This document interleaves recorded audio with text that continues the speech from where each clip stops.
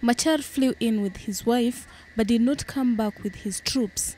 At the airport, he met his longtime rival, President Salva Kiir, and a lineup of regional leaders who have spent years pressing the two men to end their civil war.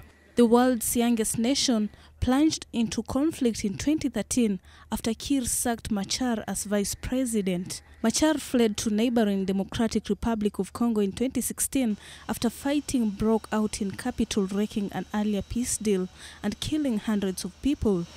He later traveled to South Africa, where he was held under house arrest until earlier this year. Under pressure from governments in East Africa and from United Nations and Western donors, Machar's group, other rebel fractions, and the government last month signed a peace deal under which he will again become vice president.